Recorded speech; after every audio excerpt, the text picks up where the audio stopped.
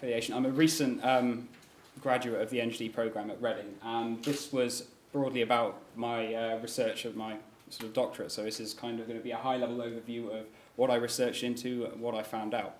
I titled it "The Winds of Change" because it's a vaguely relevant pun, I suppose, on the topic which I looked at to do with wind energy. So the sort of inspiration behind this article is written up there, I hope correctly in sort of ancient Chinese. I don't actually know, it might say something quite rude. But it should translate to, when the winds of change blow, some will build walls and others will build windmills. And I mean this in a more sort of broad context than just thinking of building wind turbines, but about how you respond to change in a system and whether or not you are reactive or proactive in doing that. So what I'm going to talk about, I don't have a very long time, is to cover the area of my research, and I looked particularly at the impact of having high levels of wind energy in Ireland.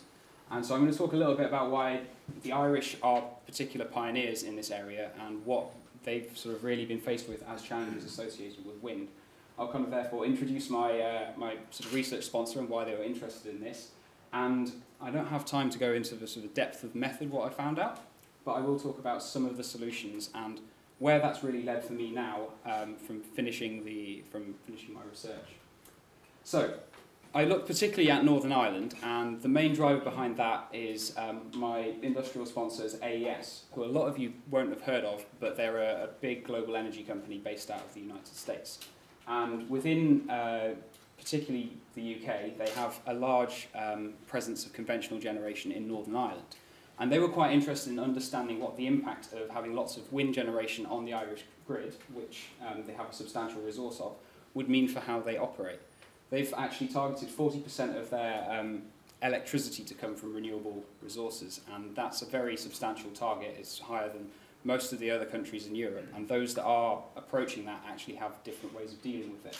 So for example, Denmark's talked about, but Denmark is very much in the centre of Europe, and it's connected to a lot of countries, so it can actually export its energy. Ireland is quite isolated, and so the challenges of the wind sometimes blowing and sometimes not particularly great there. So there were two main areas that my thesis looked at: wind ramping and wind curtailment. So by that I mean the impact of having a large amount of wind generation on the system that might suddenly pick up from very low output to having very high output, or similarly drop off as weather fronts move through. I wanted to understand how often that occurs and what you can do about it.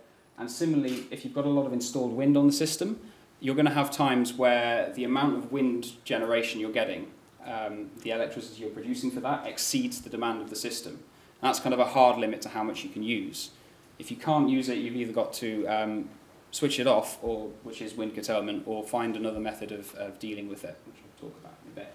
And this was against the context of the conventional power plants that AES own. They have a diminishing plant mix in Northern Ireland, which means that the power plants that do run are often forced to run under constraint, and they're not actually operating under any profit in that kind of situation. So there was really an interesting sort of link between these two, that these challenges are going to impact conventional generation, but at the same time, the power plants have potential value in helping mitigate and deal with some of these issues. So I talked about those two issues.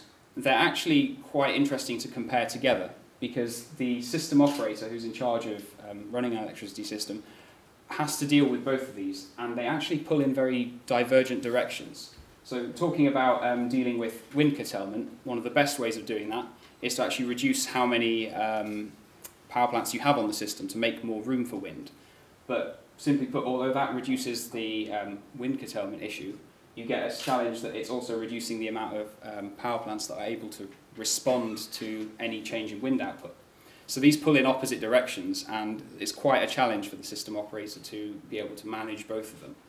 And essentially, without going into the sort of details of the method, the three kind of areas that I focused on in my research were the ones you see on the screen. So one was plant modification, and in terms of what you can do with the power plants to make them more flexible, to reduce curtailment, and to improve their rate of ramping. So one of the things I looked at there was the potential for switching fuel during times of system stress. So a coal power plant cannot ramp up and down very quickly on coal. But if you switch to a different fuel like oil, you can actually ramp up and down much quicker and deal with these challenges better.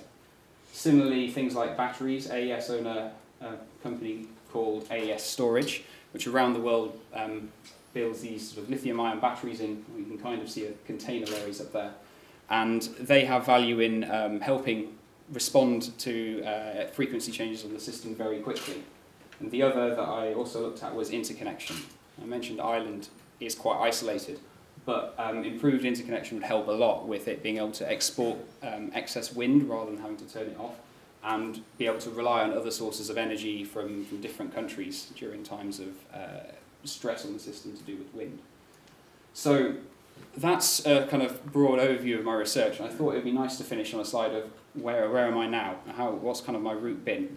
So I came from an engineering background, but actually civil engineering rather than the more sort of, I suppose, systems and electrical engineering that this moved into. And then I did my doctorate at the TSBE with AES for the past 4 years.